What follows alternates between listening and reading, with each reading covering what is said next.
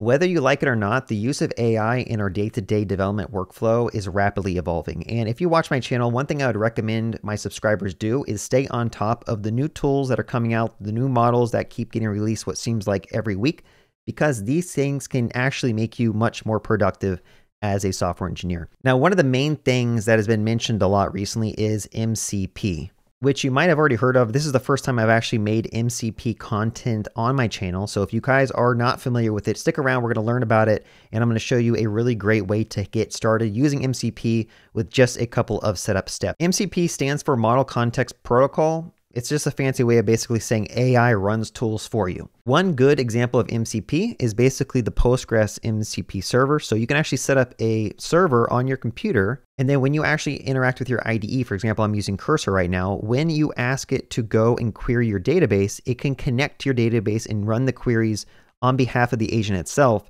and then continue to use the information it found to further its prompting. But that's just one example. There are a ton of different MCP servers out there that these various services are creating for you to use. And we will kind of talk about this in this video. Now, the other thing I want to cover in this video is running models locally. As of right now, when you want your applications to integrate with AI, typically you have to connect to a third-party service. And that means that all of your prompts are going to be sent to their server. So that could be a security concern for you in your project. But also just having these models locally means they don't cost money.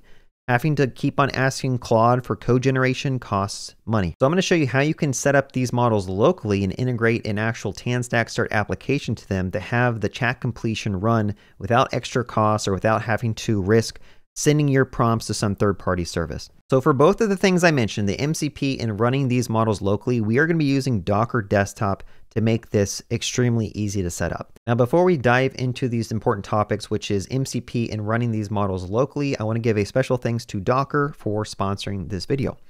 So right now I have Docker Desktop installed, and you will want to have this installed if you want to follow along with what I'm kind of talking about.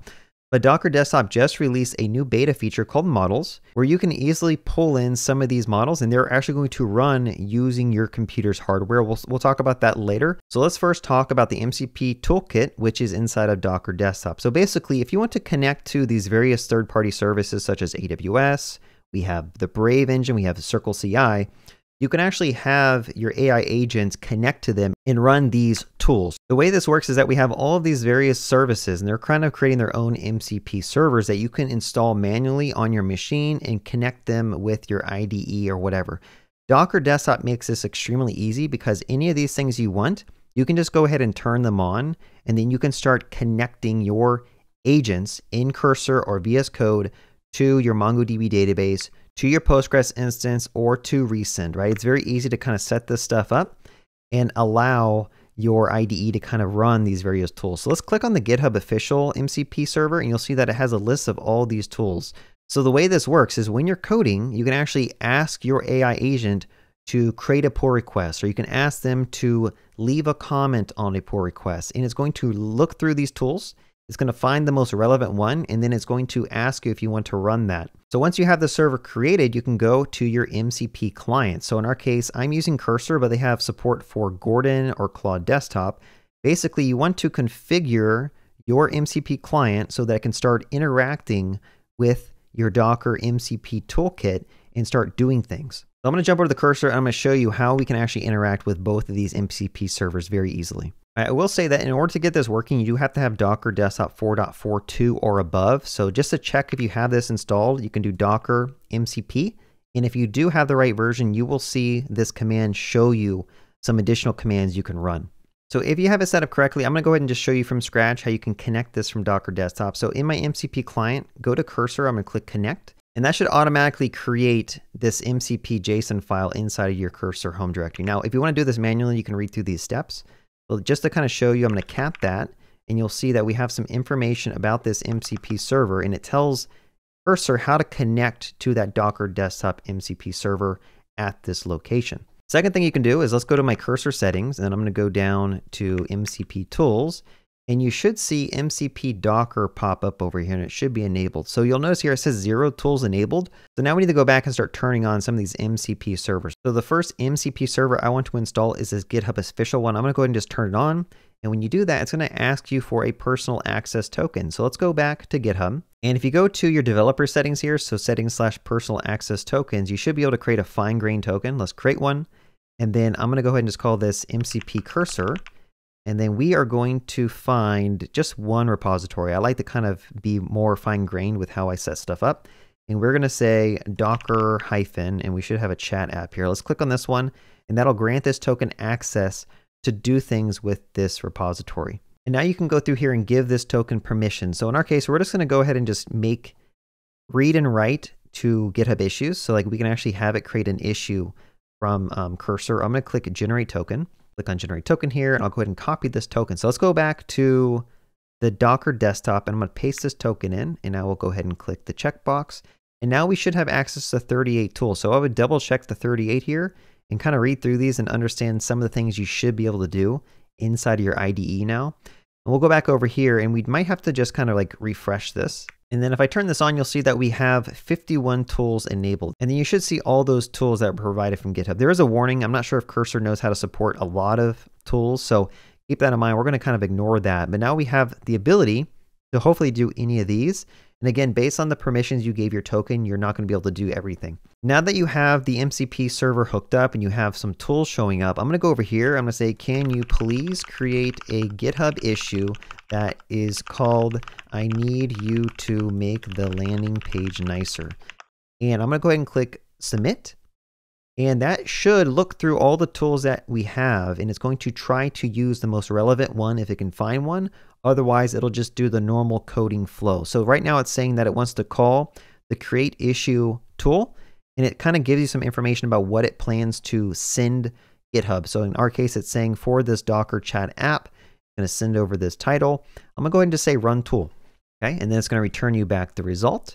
And now when it's done, we can go and we can see that we have an issue on our repo, which is pretty cool. We just integrated an MCP client, in our case Cursor, with an MCP server. In our case, it was the GitHub official MCP server, to give our agent access to do various things across our repository.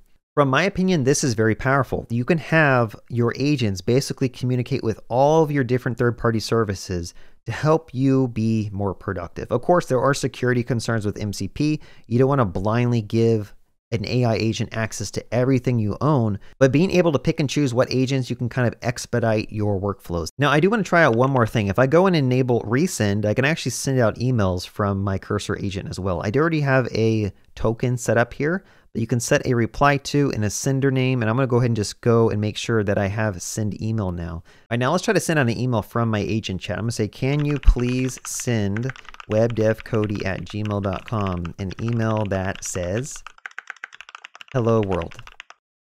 I'll go ahead and send that off, and it's going to search through my tools, and it's going to see that I have one called send email. You can check out what it's going to send. Here's the text, the subject, and who it's sending to. I'll click run tool, and in just a second, I should get an email in my Google Gmail account, and we should be able to see that. And there you go. I have an email from admin@wdcstarterkit.com, hello world, and that is how easy it is to integrate new MCP servers with Docker Desktop, which I use Docker on all my side projects anyway, and I do a lot of containerization when I deploy to production. So just having this already available to me with Docker Desktop is great. So that's the MCP portion of this video. We learned about the MCP servers, the clients, how to integrate with Cursor, and how it all kind of works. The other really awesome feature with Docker Desktop is this beta models feature. So you can actually go to this models tab here, and you can start installing various models and running them on your machine. And the cool thing about it is it's going to use your computer's hardware. So I have a MacBook Pro, and I'll show you we can build a small little application to connect to this model. And we won't have to hit a third-party service. We won't have to spend any money running these models. It's going to use my computer hardware, which gives me the security of not having my prompts leave my computer. So let's go and click on see the documentation, and we're going to try to set up the model runner and get a model installed. Now, the first thing you should do is you should enable the model runner just in case you don't have it. So I'm going to go ahead and just run Docker Desktop enable model runner. So if you run Docker model, you'll get a list of all these new commands that you can run to basically interact with these models that'll pull them and run them locally on your machine. So now if you go to Docker Hub, there's actually a bunch of different models you can find. I'm going to try to find Llama. And I'm going to do 3.2 for right now. I think it has like a smaller model that won't eat up all of my disk space. And you'll see there's a bunch of different model variants. I'm going to go ahead and just install this one. So I could just say Docker pull, and I could literally just do this one. So I'll just go over to my terminal. We'll say Docker model pull, and then I'll type in that model name. So that'll pull the model, and this will take some time. I think it's like 2 gigabytes or something. Let's go back, and it says the latest is 1.87 gigabytes, and it requires 2.77 gigabytes of VRAM. But again, just to point out, they have like the Gwyn 3 model. They have all these other models, DeepSeek if you want to use that. They have Mistral. So definitely go around and play with these models if you want to try to run them locally. Now, the reason this is nice is because if you try to set up these models yourself, you typically have to go and read through the readmes of these models, how to, build them, install them, and get them to run locally. And you have to find a way to integrate with them with whatever APIs they may be using. Docker models just consolidates everything into a single endpoint that you can invoke, and we'll see that in a second when we build out our simple TanStack start project. All right, so the model is done downloading. So I'm going to go to my settings of Docker Desktop, and I want to make sure that I have something set up. And you want to make sure if you go to features in development, if you go down to beta features, make sure that you have the Docker model runner enabled, which we did with that CLI command earlier. But I also want to enable the host side TCP support. This will allow us to easily connect to it when we build out a TanStack start application, and we can actually just start doing fetch requests to that API to run the models locally. So make sure you have that. You may have to restart your Docker desktop to apply that, but you do need to make sure that that is turned on. So just to show you that this is running locally, I'm going to go ahead and go to my monitor over here. I'm going to say open up my GPU history, and we're going to go and kick off a prompt that should use a decent amount of the AI model. I'm going to say, can you list out 200 baby names for me? So I'm going to run that, and you'll see over here we should get a giant spike of my GPU because it has to use a lot of GPU processing as it's kind of predicting what the next things it should print out for us. And when this is done, you'll see this thing drop back down. And as you can tell, this is actually running pretty fast, right? With the MacBook Pro, this runs pretty fast. I don't have to worry about my prompt leaving my computer. There's no security concerns with it going to a third-party API. I don't have to wait for the third-party API to basically throttle my requests if I'm making too many requests. It's just me and my MacBook Pro. And as you can see, the GPU usage drops back down when it's done. So now what I want to do is I want to actually create a really basic application that is going to do that same type of thing. So I want to show you that you can build your own applications on top of these local models. So with my TanStack start application over here, I want to just prompt AI. I'm going to say, can you build me a basic chat application with an input and a form which needs to chat with this API endpoint locally. And I want to paste in this API call as an example. So if you want to access this locally running model, remember in the Docker desktop settings, we turned on that port so that we can actually access our engines locally. So you'll make a request to this port /engine/llama.cpp v1 chat completions. And this API is standard with like the OpenAI SDK standards. And you'll see over here, we basically do a post request, we do a content type with application JSON, and we also need to define what model we're using. So if you go back to Docker Desktop, I do believe that's the model we're using, AI/Llama 3.2, AI Llama 3.2. And then you can pass it the messages like you would if you're connecting with like the OpenAI SDK. So let's just go ahead and kick off this agent and let it try to build out this single page app that should hopefully connect to my locally running model. And it's already done. So this is it. Let's just go ahead and say, what is the capital of New York? And I'll click send. And I'll have the network tab open just in case this were to throw some type of error. We can see it. I'll click send. And it said failed to fetch. So we got to figure out why did this fail to fetch. Oh, and it looks like we got a CORS issue. So we are going to actually have to like wrap this in a server function. Let me zoom out real quick. I'm going to accept this. So I'm actually going to pull that fetch request out into a TanStack server function so that it runs on the back end of my service instead of trying to like invoke that port because of CORS issues. And then we're going to run that server function right here. So a little bit of manual coding we have to do. Let's see if this will actually work now. Go back to our UI and I'll say, what is the capital of Wisconsin? And I'll send that. And now AI is actually thinking, and it's going to invoke that local model, and it says the capital of Wisconsin is Madison. Let's just do a quick little UX improvement. Can you please improve the UX of this page? It looks really bad here, so I want this demo to be a little bit better. All right, let's test this out again. I'm gonna say list out 100 baby names for me. Okay, let's just see if AI can again give us 100 baby names. Now, I'm not going to add like the streaming. Typically, when you're dealing with AI chat systems, it'll stream in your tokens as they're being generated. I'm not going to worry about this for this little demo, but notice that we have all of those baby names basically outputted for us, and we can see them right here. And again, that used the local model instead of having to actually connect with OpenAI and set up an API token and potentially get charged money. This is all 100% through Docker Desktop with their new models beta feature.